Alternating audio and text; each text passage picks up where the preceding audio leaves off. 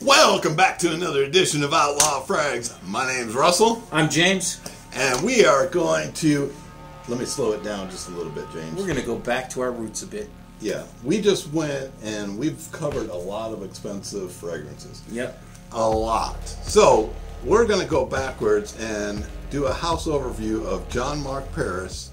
For all of you that are still in the stage like me, these are all going to be $10 a piece. Yep. And we're going to do like a little sniff and rate, just a house overview. Absolutely. So stick with us and we'll be right back.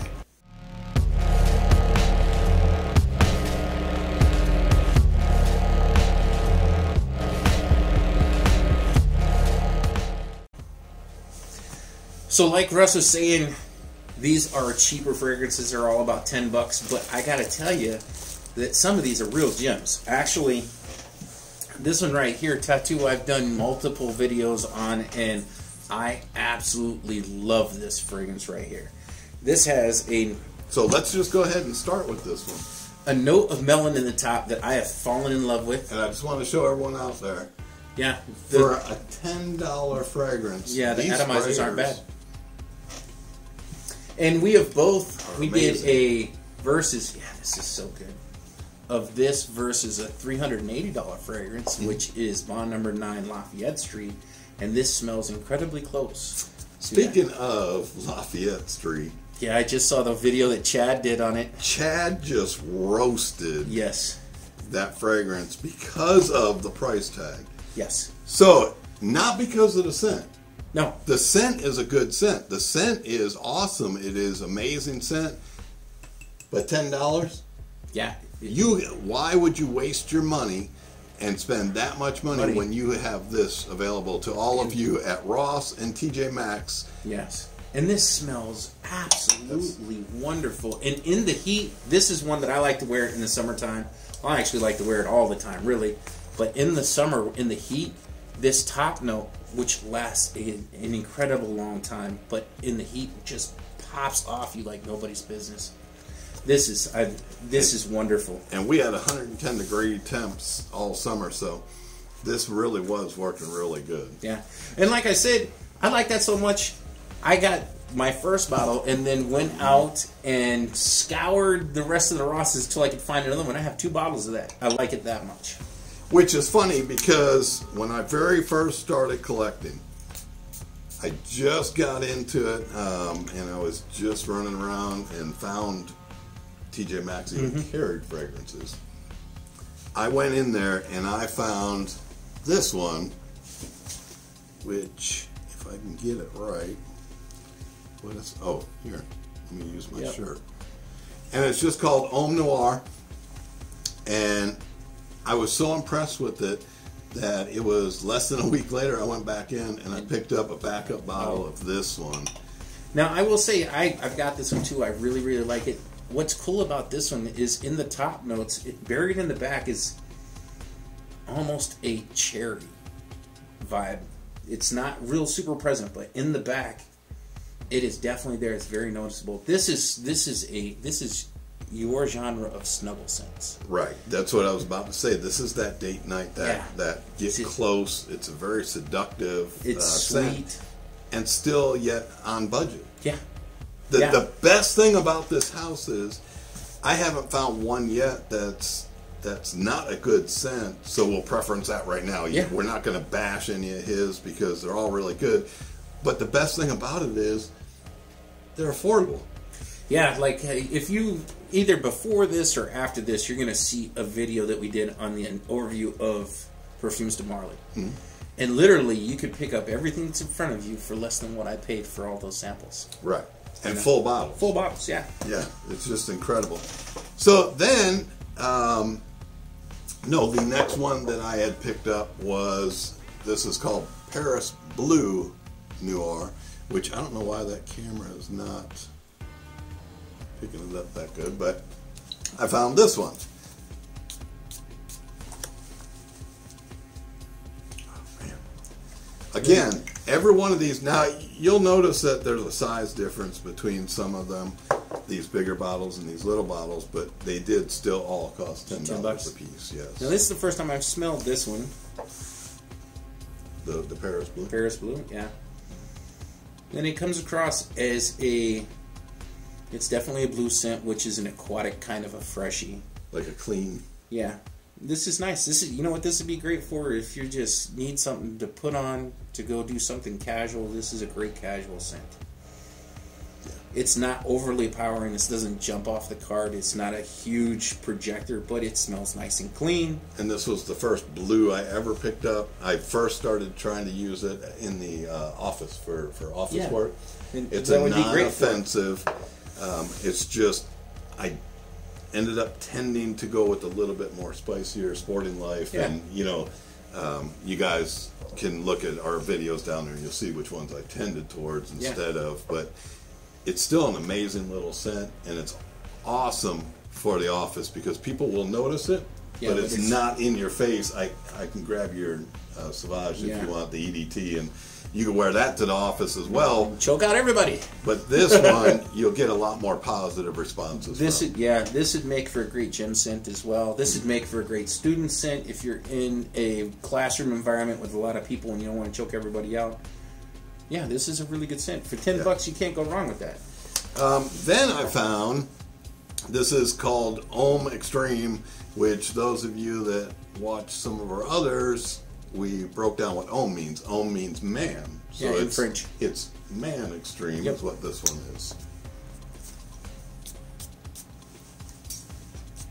And I mean, I'm just amazed. $10, and some of these $200 bottles are spitting these at us, and yet these are all really good. The caps, I must say, look, they're just cheap little plastic. There's no weight to them whatsoever. But they still look decent. I will say that. But the presentation on them are, and they're pretty uniform except for the last one when we get to that one. I will say that these two, the Blue and the Extreme, are kind of, well, how do I want to say this? This one's light. This one's just a little bit heavier, but not much. This is still could be used for a gym scent or for school or anything like that. It doesn't come across as an extreme to me, you know what I mean? Right. But it's still really nice. It's clean. It's worth every bit of $10 price tag. And I will say this about most of them, well, at least these guys right here, they're a little bit more synthetic, I found, than these two. Yeah. If that makes sense to anyone, these come off a little bit more natural smelling, where these do give just a little bit of the synthetic, but not overly synthetic like the Cool Citron. To me, you know, and stuff like that. But still not offensive. It's just these two were my top two bangers on them. If you're just starting out in the fragrance game, these are still really good. Right. Because look, we both have pretty extensive collections at this point. I'd still wear that. Yeah. You know, it doesn't come across to where I'm like, you know what, there's no way I'm going to put that. I'm above this. That's kind of the progression that people sometimes, every reviewer out there calls them the niche snobs. And they apparently get to a certain level where they can never go backwards. We're at our roots still, no matter how big our bottle collections get. Or how much some of them cost. If something smells good, it's definitely worth the wear. This right here smells so good, it is ridiculous. I love this, and I've got stuff behind me that costs 300 times the amount of this. So they're around $300. I got $300 plus bottles back there that I absolutely love this. This is the best, in my opinion, that best you could buy. Best $10 ever. So the last one, and this is the bottle I gave you, isn't it? Yep. Yeah. The only reason I got this one, I never saw this before, and then you give me this bottle, and it was the next day, and I said, James, hey, I'm at Ross, and they've got Super Sexy in here, and he goes I just gave you the bottle yesterday. Sexy Secrets. So Sexy Secret. And so I didn't pick that up because you had already gave me that to kind of complete out my line. Then I saw another one, another blue one that I didn't pick up as well, that I'm probably going to have to pick up just to complete the collection. But then that always raised, James and I sit around for about an hour before we ever start shooting and have long conversations. Yeah. The conversation of the day was about all the flankers and trying to collect a certain house, and then one of the things was you never know if you have the entire house, Yeah, unless it's something like Bleu Cologne where it's published somewhere. Because these are, I think, there's 1 or 2 of these on Fragrantica, but for the majority, they're not. So trying to find out information on a lot of these, that's just like I always knew there was a melon note in the top of this, but I had no idea what it was. Because this is not on Fragrantica. There is another one called Tattoo, but it is not the same as what this bottle is right here. Now, I've got to say, I find Homme Noir sexier than Sexy Secret pour Homme. See, I gave you this bottle, and I sent a bottle of this to Danielson. I sent Danielson like a box of 10 different frags. This is one that I sent him to. And he likes it. It's okay. It's not my favorite, but it is not bad. If you're starting out your journey and this is something you want to pick up, it's for $10. It is wonderful for $10. And each one of them are different. It's not that there's no redundancy. Overall redundancy on any of this in the house. But to be honest with you, if you only got 2, I would get these 2 right here. Yes. Because this one is awesome, and this one, I still say, it's a snuggle. Yeah, it's a great snuggle. Get close scent, and you can use it for date nights. You can use it for multiple occasions. And then this one is just your hidden gem banger because it's so closely. And I don't even want to say it clones it, but you know it is. I don't think it's a clone. But it's a real close interpretation because he doesn't clone anything that I found. Well, this came out way, way before Lafayette Street from Bond Number 9. This has been out for years. If anything, somebody at Bond Number 9 found this and was like, hell, that's really good for $10. Let's make something that's close. Because the similarities between that and Lafayette Street are uncanny. They really, really are. This I really like because this has got a nice sweetness to it, but yet it's not super sickly sweet. This is really, really nice. These 2 right here are just straight out of the park for $10. Like I said, you picked up 2 bottles of this. I went and picked up a backup bottle because I liked it so much, and I thought maybe that would be my new signature scent. Yeah, and I have 2 bottles of Tattoo because I like it that much. And to me, that really says something. For me, if there is something that is so good that I go out and find another bottle of it, especially with all the stuff that I have, to me... To pick up that backup bottle, you're saying. Yeah, to me it's got to really justify picking up another bottle, even at $10. Well, and I'll be honest with everyone, I was under 12 bottles... When you got that? When I found that, and I was impressed with it right off the bat. Yeah, it's wonderful. And, does it compare to like 1821? No, 2 different genres, 2 different, completely different scent DNAs. Yeah, but this is something. Great little scent. If you are far along in your journey and you have got a handful of niche fragrances, these 2 may still pique your interest, but on average, this is going to be a house that you're going to step past. Right.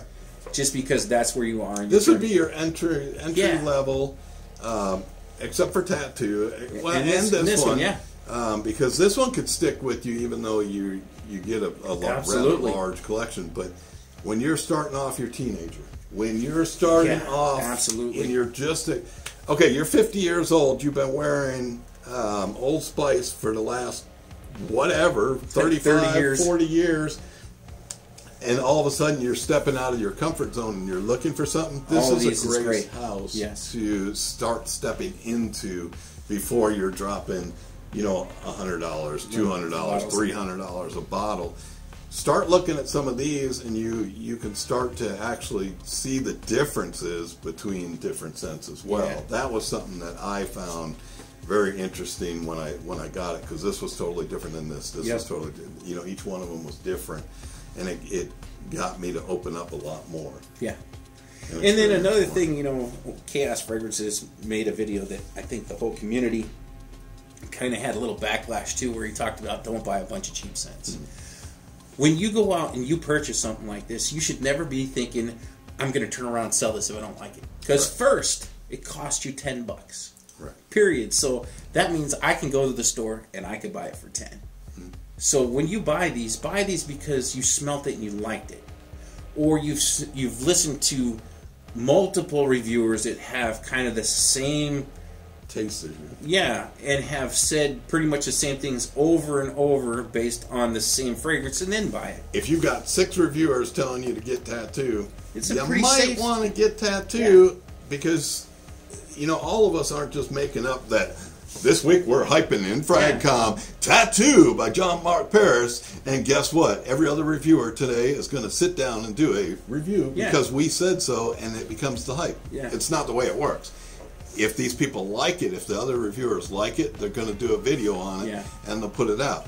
If they don't like it, you could do one of two things. You make a video saying you don't like it, or you just don't cover it. Or we just don't cover it because there's so much to cover. We had that discussion with another fragrance. Yeah. And I said, well, why do we even want to do that when we have 100 videos to do? And it was because we covered every other thing from the house, so we went in depth and we went backwards, did that video. It wasn't our favorite, but it still wasn't bad. Yeah, it's another example is this one right here. Right. This isn't my favorite. This isn't bad, but this, out of everything that's up here, would probably be the least one that I would reach out for. And then, you know, I've said it before, just because I personally don't like something doesn't mean that you will not like it. Right. Always go out and check for yourself. I know these are something that you probably can't sniff.